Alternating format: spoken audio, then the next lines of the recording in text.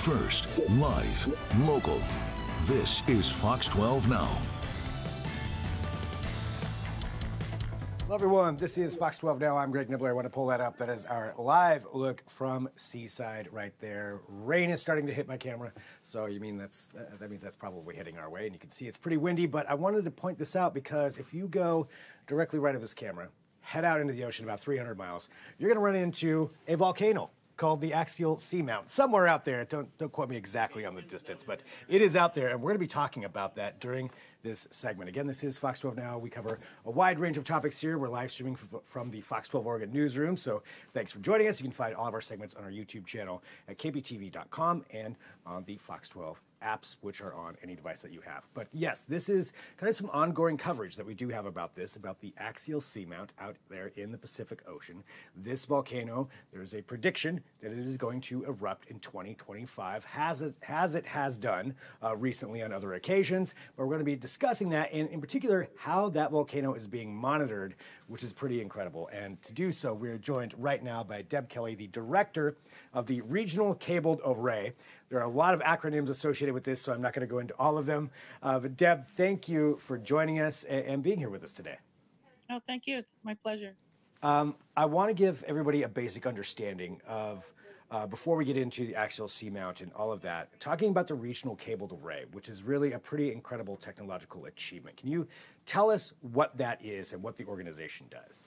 Sure. So it's funded by the National Science Foundation. It's basically the largest underwater observatory in the world. It focuses on really critical things happening off our coast. So underwater eruptions, ocean acidification, earthquakes, obviously very interested in the earthquakes that are going there. And so NSF funded this hopefully for 25 to 30 years. And it's a very large observatory. It basically brings the internet and power into the oceans. So before 2014, people would put instruments down with batteries, and the sea is a tough place to work, and you'd put them down for a year, and maybe they would work, maybe they wouldn't, right? But you wouldn't know. So what this does is it uses high power and bandwidth submarine fiber optic cables, the same cables that most of our data, phone calls, everything in the world goes underwater now on these cables. There's thousands and thousands of miles of them. And so what we did is we installed this underwater observing system.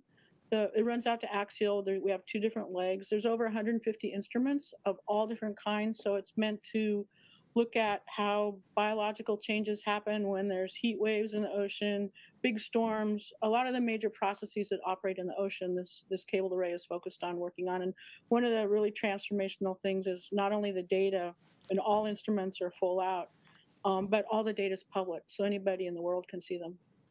And it's live data because it's a cable, yeah.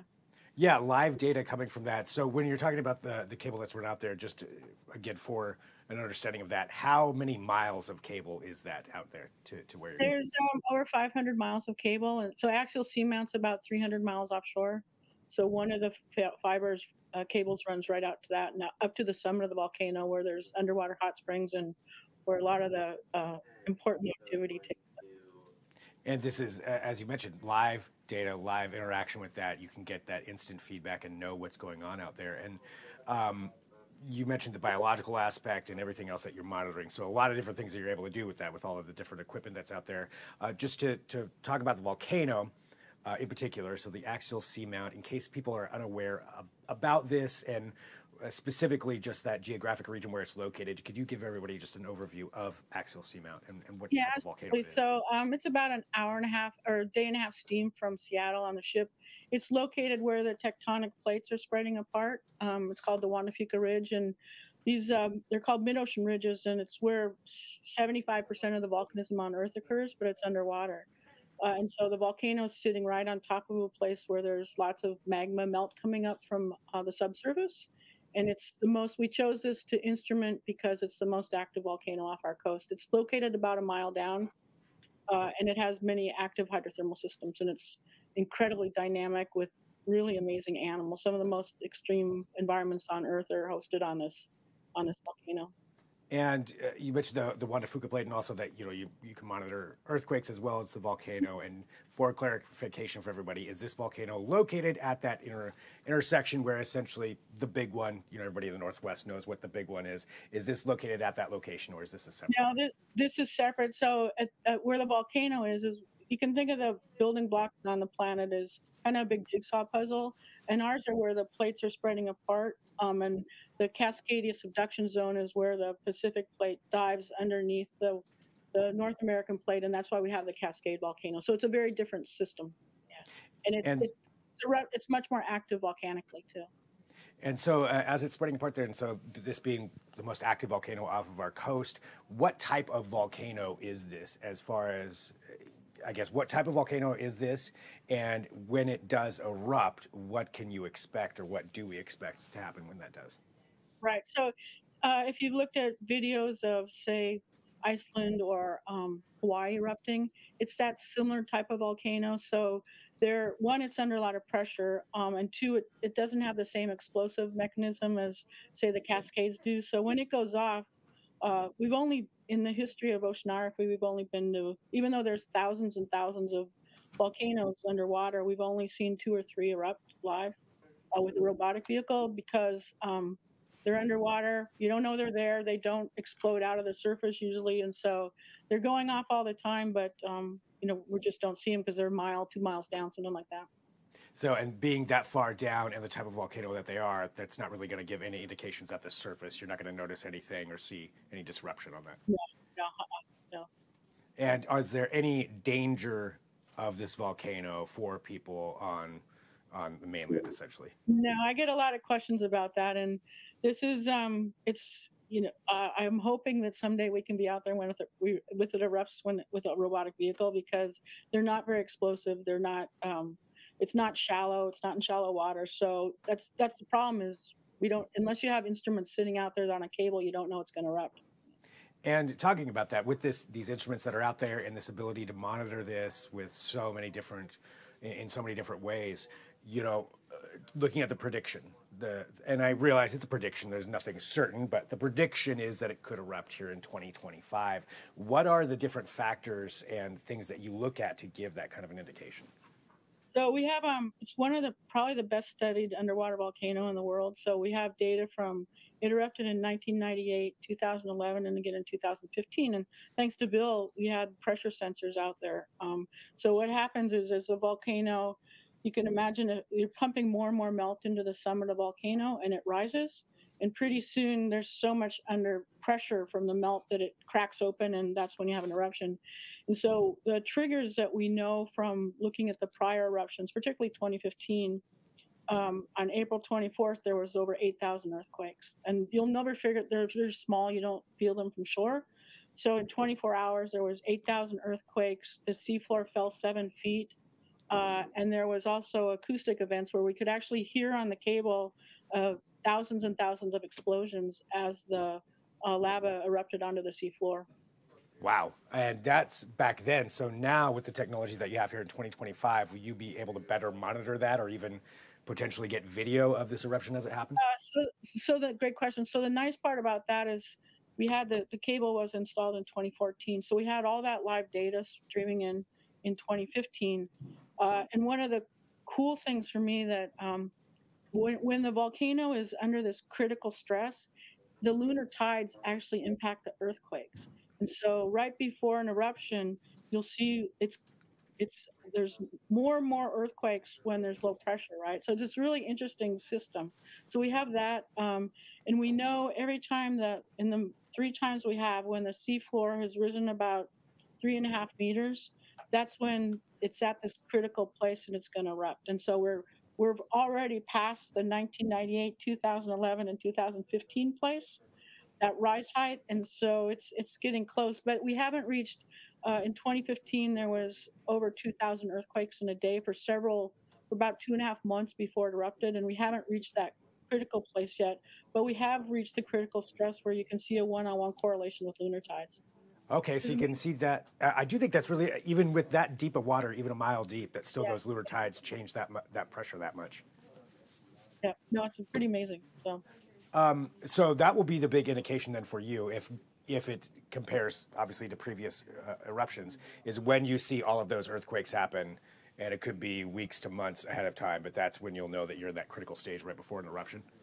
That's correct. And the other thing that we're noticing is we have instruments that are there's high temperature vents that are over these underwater hot springs that are over 700 degrees Fahrenheit, and they're boiling, and the temperatures have been increasing in some of those over time. So again, it's showing us that the seafloor, the underground part of the seafloor is heating up, and we also see venting where we've never seen it before. So clearly, the system is dynamic and approaching that place. Yeah, I hope we're out there, but we'll see.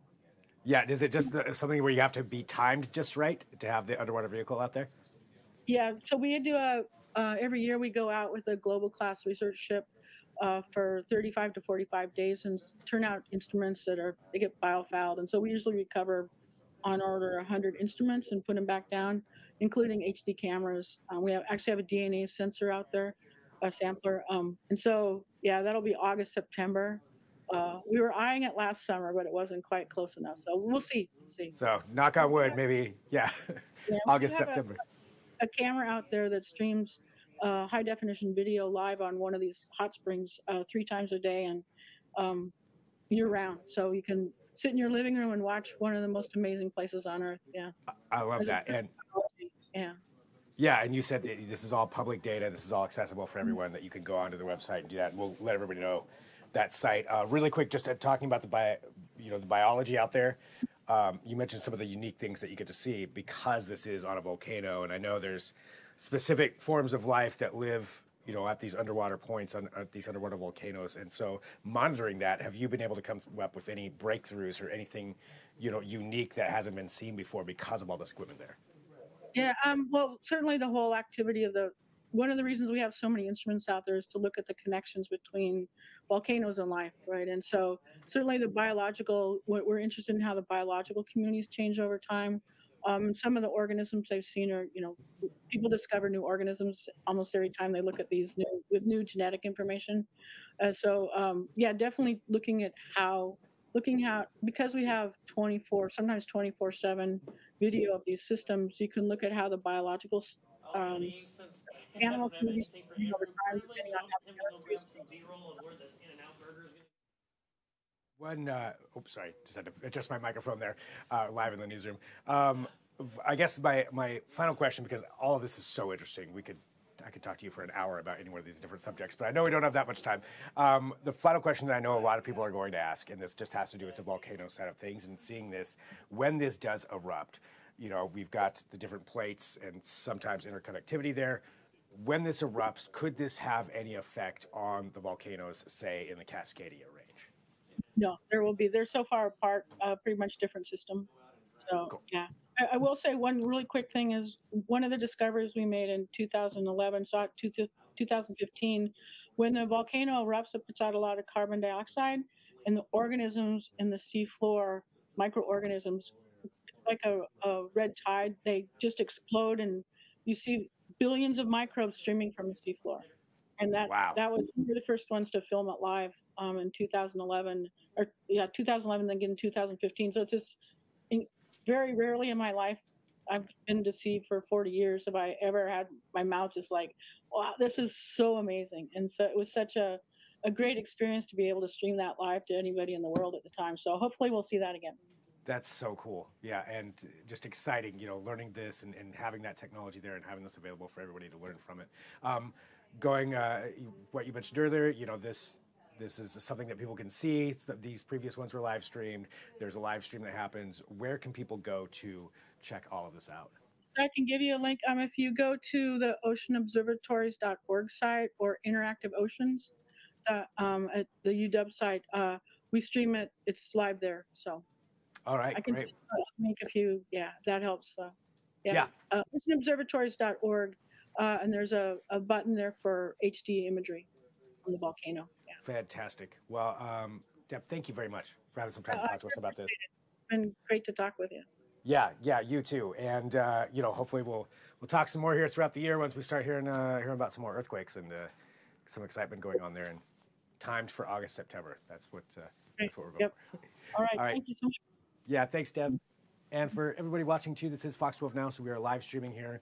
You know, we cover a wide range of topics, and we have been talking about Axial Seamount. There is another interview you can find on the Fox 12 Oregon YouTube channel about that, talking to a professor from Western Washington University. Coming up next week, I'm going to talk to two of the people who are behind the study with that prediction, so they're going to be joining us next week. So you can, again, find all those on the YouTube channel. You can go to kptv.com or the Fox 12 Now tab or the Fox 12 Oregon app. If there are questions you have that didn't get answered, feel free to email those to me, fox12now@kptv.com, and we'll see if we can get those answered for you. But thanks for joining us. Once again, I am Greg Nibler. This is Fox 12 Now.